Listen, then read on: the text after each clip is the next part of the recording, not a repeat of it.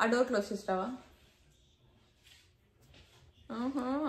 ఏంటి రెడీ అవుతున్నాడు పిల్లడు?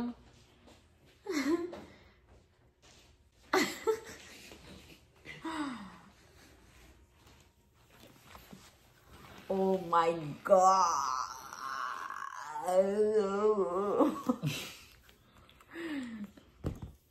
కొంచెం వెనక్కి జరుగుతావా? వెళ్ళు, కొంచెం వెనక్కి జరుగు. ఓకే చాలు.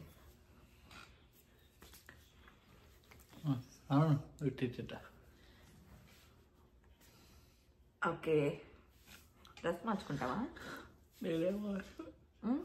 నువ్వు మార్చుకో.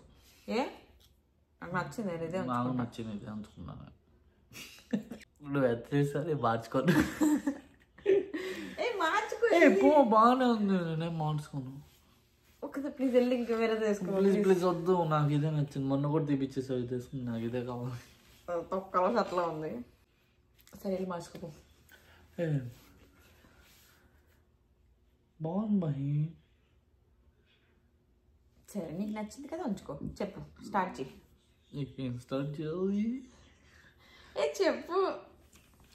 నువ్వు స్టార్ట్ చేస్తావు కదా. హాయ్, నేను రక్షణ చేయకు. అది నేను తర్వాత చెప్తా, కానీ ముందు స్టార్ట్ చేయి. స్టోరీ స్టార్ట్ చేయవా? ఇప్పుడు నేనే చెప్తాగా, ఇప్పుడు నువ్వు చెప్పవా? Welcome back to me YouTube channel అని. అంత సీన్ లేదు. ప్లీజ్ చెప్పు, ప్లీజ్ చెప్పు, ప్లీజ్ ప్లీజ్ చెప్పు. Welcome back to my YouTube channel Anu Anu. Hi, welcome to my YouTube channel. Please subscribe చేయండి, బెల్ ఐకాన్ టచ్ చేయండి. చెప్పు చెప్పు సరిగ్గా ఒకసారి. Hello, welcome back to my YouTube channel అని చెప్పు.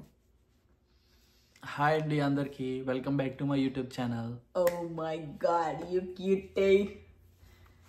Okay, hi. చాలామంది మా స్టోరీ చేయమని అడుగుతున్నారు. ఇన్ని రోజులు చేయలేదు అంటే అది హితేష్ వాళ్ళే.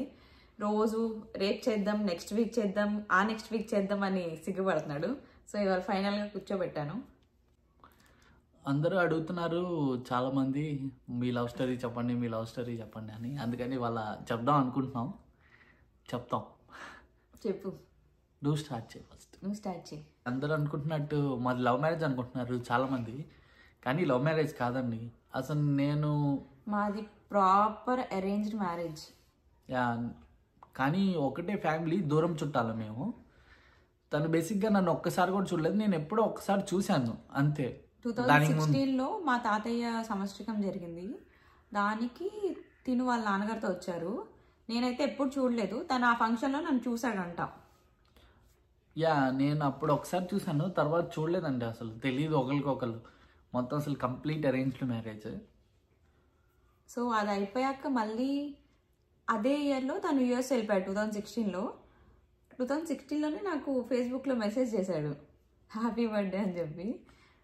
మళ్ళీ దానికేమో హాయ్, థ్యాంక్ యూ అన్నయ్య అని మెసేజ్ పెట్టింది. నాకు ఇంకేం మాట్లాడాలండి, థ్యాంక్ యూ అన్నయ్య అంటే ఇంకా నేనేం మాట్లాడతాను చెప్పి అప్పుడు ఇంకా ఆపేసాను అప్పుడు మాట్లాడటం. ఇంకా తర్వాత 2016 నుంచి మళ్ళీ ఏం లేదు. 2021 ఫిబ్రవరిలో మా నాన్నగారు మహి ఫొటోస్ పంపించారు నాకు. మహి ఫొటోస్ పంపించి, నచ్చిందా నీకు, పెళ్లి సంబంధం చేద్దాం అనుకుంటున్నావు అని అడిగారు నన్ను. నేను నచ్చింది నాన్న, పెళ్లి చేసుకుంటాను అని చెప్పాను. అప్పుడు మా నాన్నగారు వాళ్ళు ఇంకా మా బాబాయ్ వాళ్ళతో మాట్లాడి, వీళ్ళ అమ్మగారితో మాట్లాడిచ్చారు పెళ్లి సంబంధం కోసం. సో మా మమ్మీ అప్పుడు, మమ్మీకి అన్నిటికంటే జాతకాలు బాగా పిచ్చి అనమాట. సో జాతకాలు ఫస్ట్ చెక్ చేసి బాగా కలిసాయని చెప్పాక వీళ్ళకి ఓకే చెప్పారు. ఆ 3-4 డేస్ కూడా మేము మాట్లాడుకోలేదు. మొత్తం కన్ఫర్మ్ అయ్యాక మా మమ్మీ వీడియో కాల్లో కలిపారు నన్ను హితేష్ని ఫస్ట్ కాల్లో. కానీ అప్పుడు కూడా మా మమ్మీ ఏంటంటే, తను యూఎస్లో ఉన్నాడు, ఇండియా ఎప్పుడు వస్తాడో తెలియదు కదా, సో మాట్లాడుకోకుండా ఉండడం బెటర్ అన్నట్టే ఉన్నారు. కానీ ఏంటంటే ఒక్కసారి అట్లీస్ట్ చూపిద్దామని చెప్పి వీడియో కాల్లో కాల్లో కలిపారు. మా మమ్మీకి ఏంటంటే అంత ఐడియా లేదు. వీడియో కాల్లో కాన్ఫరెన్స్లో పెడితే తన నెంబర్ నాకు, నా నెంబర్ తనకి వెళ్తుంది అని చెప్పి ఆ వీడియో కాల్ మాట్లాడుకున్నాము. వీడియో కాల్ మాట్లాడారు కదండి, ఇంకా నెంబర్ వచ్చింది, మనం ఆగుతామా? నెక్స్ట్ పొద్దు నుంచి హితేష్ నాకు గుడ్ మార్నింగ్లు, గుడ్ నైట్లు మెసేజ్ స్టార్ట్ చేశాడు. మా మమ్మీ అసలు ఎలా పెట్టాడు మెసేజ్, హితేష్కి నీ నెంబర్ ఎక్కడి నుంచి వచ్చింది అంది. సో అప్పుడు చెప్పాను, నువ్వు కాల్ చేసినప్పుడు నా నెంబర్ తనకి వెళ్తుంది, తన నెంబర్ నాకు వస్తుంది అని చెప్పి అలా అయింది. 2021 March 3rd ఫిక్స్ అయింది. మా నాన్నగారు వాళ్ళు వీళ్ళు ఇంటికి వెళ్ళారు, మహిని చూశారు, ఒకసారి అన్ని ఫొటోస్ అవన్నీ పెట్టారు నాకు. సో అంతా కన్ఫర్మ్ అనుకున్నాము. ఇంకా మొత్తం రిలేటివ్స్ లో కూడా మొత్తం అందరికి చెప్పేసాము పెళ్లి ఇట్లా ఫిక్స్ అయింది అని చెప్పి. తర్వాత 2021 నుంచి ఇంకా వీడియో కాల్సే, తను ఎప్పుడు వస్తాడో ఐడియా లేదు. యాక్చువల్గా నేను అప్పుడు H1కి అప్లై చేశానండి ఆ ఇయరే, కానీ ఇంకా ఏదో వీసా ఇష్యూస్ అయ్యి నేను వెళ్ళలేదు ఇండియా 23 దాకా. లైక్ 23 వరకు మొత్తం కాదు, ఫస్ట్ 2021 మార్చ్ కదా, 22కి వద్దాం అనుకున్నాడు, 22 జాన్ ఆ టైంలో. కానీ ఆ ఇయర్ కోవిడ్కి వీళ్ళ పెద్దనాన్నగారు చనిపోయారు. సో ఇంకా 1 సో ఇయర్ అక్కడ ఇంకో 1 ఇయర్ అయిపోయింది లేట్. సో అందుకని అది అయిపోయినాక 23 స్టార్టింగ్లో వద్దాం అనుకున్నాను, కానీ ఇంకా కొద్దిగా చూసుకొని 23 ఎండింగ్కి వచ్చాను. అంటే ఎప్పటికప్పుడు ఈ ఇయర్ మ్యారేజ్ అనుకుంటానే ఉన్నాము, అది అలా పోస్ట్పోన్ అవుతూనే వచ్చింది. మధ్యలో ఎంగేజ్మెంట్ ఒకటి చేసుకున్నాము. ఎంగేజ్మెంట్ ఏమో ఆగస్ట్ 2022లో అయింది, అది కూడా ఆగస్ట్ లో అయింది. ఇంకా అప్పుడు ఎంగేజ్మెంట్ అవ్వగానే ఒక 2 ఎంగేజ్మెంట్ అంటే కూడా మేము రింగ్స్ అట్లాంటివి ఏమీ లేవు, జస్ట్ ట్రెడిషనల్ అఫీషియల్ ఫంక్షన్ లాగా అందరికి చాలా రోజులు అయిపోయింది పెళ్లి ఫిక్స్ అయ్యి అని చెప్పి ఒక అఫీషియల్ ఫంక్షన్ లా ఏదో ఒకటి చేయాలి అని చెప్పి మా క్లోజ్ రిలేటివ్స్ వరకు పిలిచి జస్ట్ తాంబూలాలు మార్చుకున్నారు మా మమ్మీ వాళ్ళు, అంతే. రింగ్స్ కూడా ఏం లేవు. నేను హితేష్ ఇప్పటికీ అప్పుడు ఎంగేజ్మెంట్ టైం కూడా చూడలేదండి, చూసారు కదా మీరు ఆల్రెడీ మా వీడియోస్. ఎంగేజ్మెంట్ కూడా ఆన్లైన్ లోనే, ఐ మీన్ తను అక్కడ నేను ఇక్కడ ఉన్నప్పుడే, పేరెంట్స్ మాత్రమే ఇవి తాంబూలాలు ఎక్స్చేంజ్ చేసుకున్నారు. ఇంకా అప్పుడు నేను కూడా 2023 ఆగస్టులో నా గ్రాడ్యుయేషన్ అయిపోయింది. సో ఇంకా అయిన వెంటనే మాత్రం ఇంకా ఖచ్చితంగా ఎలా అన్నా చేసేయాలని చెప్పి, మహి గ్రాడ్యుయేషన్ అయిపోయింది కదా అని చెప్పి నేను కూడా ఇంకా 23 ఆగస్టులో పెళ్లి ఇది ఫిక్స్ చేశారు. ఇంకా డిసెంబర్కి ముహూర్తం పెట్టుకొని నేను 23 డిసెంబర్కి ఇండియా వచ్చా. 23 December 7th వచ్చాడు ఇండియాకి. నేను వచ్చినప్పుడు ఆ వీడియో అవన్నీ మీరు చూసారు ఆల్రెడీ. 2021 March 3rd ఫిక్స్ అయింది పెళ్లి, అలా డిసెంబర్ 2023 17th పెళ్లి అయింది. Almost 3 years. ఎలా మేనేజ్ చేశారు అక్క 3 years లాంగ్ డిస్టెన్స్, అది కూడా చూడకుండా చాలా మంది అడుగుతున్నారు. ఎలా మేనేజ్ చేసావు మాకు కూడా తెలీదు, అలా అయిపోయింది. చాలా టఫ్ టైం అండి బాబు, ఫ్యామిలీస్కి అంత గొడవలు అయ్యి ఎప్పుడు. కానీ ఇన్ని జరిగినా నాకు మహికి అసలు ఎప్పుడు ఏ గొడవలు ఉండవండి. ఏదన్నా గొడవ వచ్చిందంటే అది ఫ్యామిలీ సైడ్ నుంచి రావటమే. అందుకని మేము ఎప్పుడు చూసినా మాకున్న ప్రేమ కానీ అదంతా రోజు రోజుకి పెరుగుతూ వచ్చింది. ఎన్ని గొడవలు ఏమైనా తనకి నాకు మధ్యలో మాత్రం మేము ఎప్పుడు ఏమి రానిము. యాక్చువల్గా మా పర్సనల్ స్పేస్ ఎప్పుడు మాదే. మేము వాళ్ళు అదన్నారు వాళ్ళు ఇదన్నారు ఏం పట్టించుకోలేదు మేము. కానీ ఇంత దూరం మేనేజ్ చేసామంటే ఇప్పుడు నా ఎఫర్ట్ అని చెప్పను, మహి ఎఫర్ట్ అని చెప్పను, ఇద్దరం కలిసి ఎఫర్ట్ చేసి మొత్తం అటు సైడ్ నుంచి తన ఫ్యామిలీకి తను చెప్పుకుంటూ నా ఫ్యామిలీకి నేను చెప్పుకుంటూ ఇంత దూరం తీసుకొచ్చాం. కానీ ఏ రోజు మేము ఇంకా ఆపేద్దాం ఇక్కడ ఆపేద్దాం అని ఏ రోజు అనుకోలేదు. అందుకని ఇంత దూరం వచ్చింది యాక్చువల్గా. అరేంజ్డ్ మ్యారేజ్ కదా అక్క మీది, ఎందుకని గొడవలని అని కొంతమంది పెడుతున్నారు. ఇప్పుడు మామూలుగానే పెళ్లి ఫిక్స్ అయితే ఎక్కువ గ్యాప్ ఉంచారు, గొడవలు ఏమన్నా ఎక్కువ వస్తాయేమో అని చెప్పి. అలాంటిది మా పెళ్లి ఫిక్స్ అయ్యాక మాకు ఆల్మోస్ట్ 3 years గ్యాప్ వచ్చింది కదా. ఇంకా అలా అదని ఇదని ఏదో గొడవలేని 99% పెళ్లి జరగదు అయిపోతుందనే అనుకున్నాం అందరం. ఏదో అలా మా టైం జరిగింది లాస్ట్ మినిట్లో. రేపు పెళ్లి అనగా ఇవాళ కూడా అందరం ఒక కన్ఫ్యూజన్ లో ఉన్నాము, పెళ్లి ఇంకా లేదు అన్నట్టు. సో ఇంకా అవునండి బాబు, నేను ఇండియా వచ్చాను. ఇండియా వచ్చినాక కూడా ప్రతిరోజు గొడవ అండి, పెళ్ళి ముందు రోజు కూడా. నేను ఒక్కటే కోరుకున్నా, దేవుడా ప్లీజ్ ప్లీజ్ మా పెళ్ళి ఆపొద్దు, ప్లీజ్ దేవుడా ప్లీజ్ అని కోరుకున్నాను.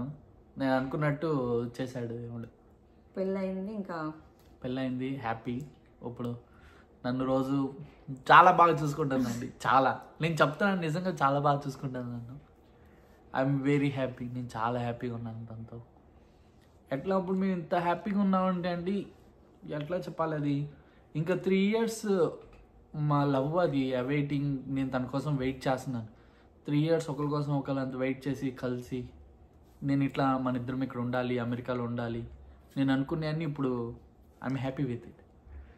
హ్యాపీగా అప్పుడు కొంతమంది అమెరికాలో ఉంది కాబట్టి చేసుకుంది 3 years వెయిట్ చేసి అని పెట్టారు.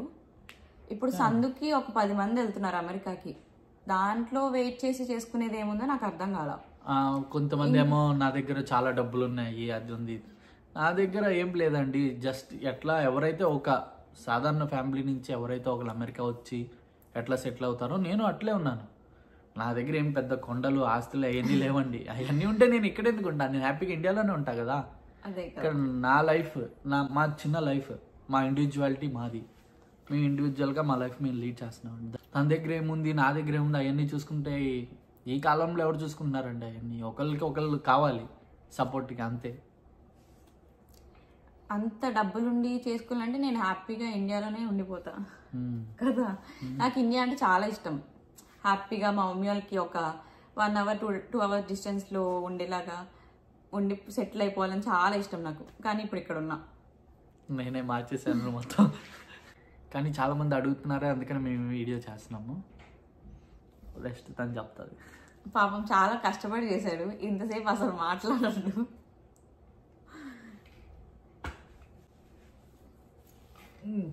ఓకే. హితేష్ ఇండియా వచ్చినప్పుడు కూడా అది జరుగుతుందని నాకు అసలు చాలాసేపు నమ్మబుద్ధి కాదు తెలుసా. అంటే 3 years నుంచి ఫోన్లో మాట్లాడి మాట్లాడి మాట్లాడి ఒక అబ్బాయి బయట ఉన్నాడు అంటే నాకు అసలు నిజంగా నా ఏదో ఒక డ్రీమ్ లాగా. మాకు ఇప్పటికీ మా పెళ్ళి అంతా ఫోన్లో నాతో మాట్లాడి మాట్లాడి నిజంగానే హితు నువ్వు బయట ఉన్నావా అసలు, లేకపోతే నేను ఏదో ఊహించేసుకుంటున్నానా అనేదండి. కొన్నిసార్లు ఫోన్లో ఆ 3 years మాట్లాడి మాట్లాడి అసలు హితేష్ అనే అబ్బాయి బయట ఉన్నాడా, నేను రోజు ఫోన్లోనే చూసిన బయట ఉన్నావా నిజంగా అని అడిగేదాను అనమాట. అట్లా అయిపోయింది. నేను యూఎస్ వచ్చేటప్పుడు మొత్తం అందరూ చాలా ఫీల్ అవుతున్నాము. నేను, మా మమ్మీ, మా చెల్లి, ఇంకా మా అమ్మమ్మ వాళ్ళు అందరూ చాలా ఫీల్ అవుతున్నారు నేను వెళ్ళిపోతున్నాను అని చెప్పి. అందరిలో ప్రశాంతంగా హ్యాపీగా నవ్వుతా ఉన్నదంటే ఒక్కడే. లేదండి, ప్రశాంతంగా నాకు ఆనందంగా ఉంది తను నాతో వస్తుందని. కానీ వాళ్ళు అట్లా బాధపడుతుంటే నేను ఆ టైంలో చూడలేకపోయాను. కానీ తప్పలేదు. కానీ అసలు హితేష్ అయితే లోపల ఎంత ప్రశాంతంగా ఆనందంగా ఉన్నాడంటే పెళ్ళైపోయి వచ్చేస్తుంటే. మేమందరం, మా చెల్లి కూడా అంటూ ఉండేది, అందరిలో ఇప్పుడు హ్యాపీగా ఉన్నది ఎవరు అంటే హితేష్ అని చెప్పి. నేను వచ్చేస్తున్నా కదా తనతో.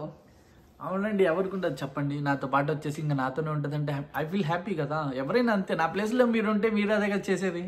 అనుకున్నట్టు మేము పెళ్లిలో అంత ఎంజాయ్ చేయలేదు.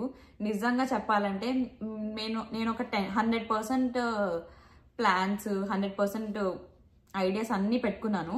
దాంట్లో నేను అనుకున్న దాంట్లో ఒక 50% చేసి ఉంటాం మేము అంతే. అవునండి, దానికి చాలా బాగా అందరం బాగున్నాం. కానీ ఇంకో 50% ఈ గొడవలతో రేపేమవుతుంది అని గొడవలతోనే సరిపోయింది.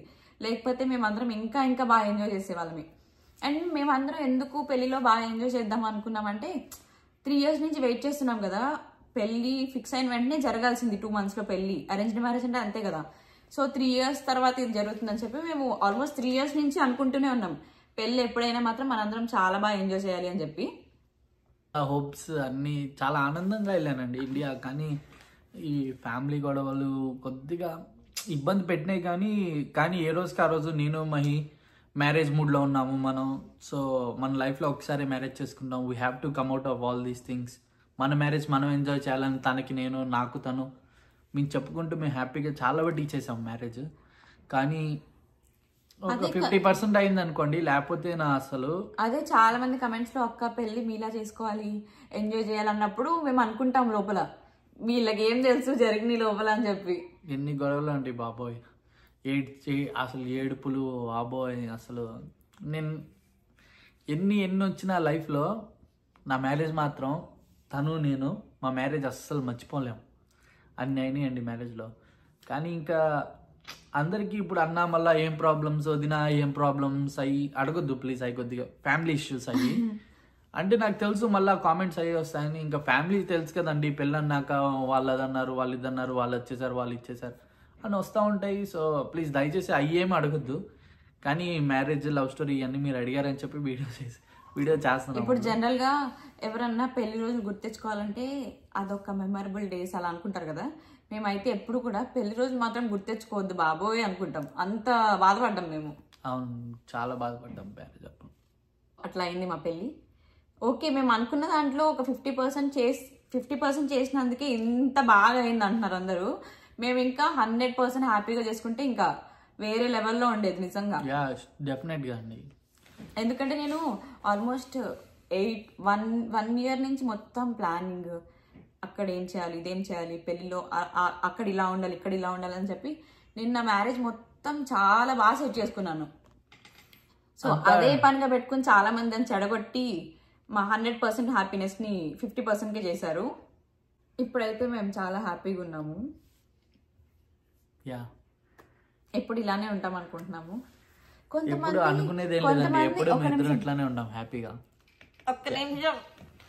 సాడిస్ట్లో అర్థం కారు కానీ మీకు డివోర్స్ అయిపోవాలి అసలు ఎందుకు మాట్లాడతారు అట్లాంటివి? ఎందుకండి ప్లీజ్, జనాలు తట్టుకుంటారని నేను తట్టుకోలేను.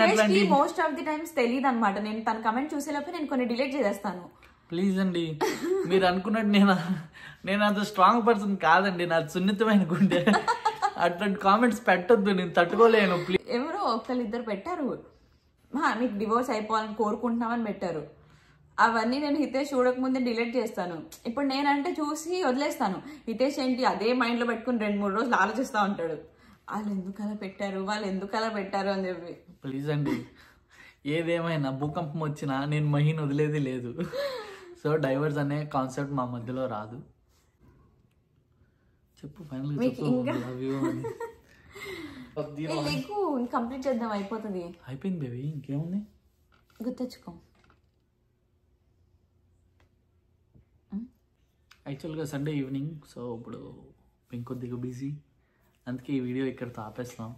ఫైనల్ టచ్ మీకు నా పిల్లం ఇస్తుంది. అంతే మరి.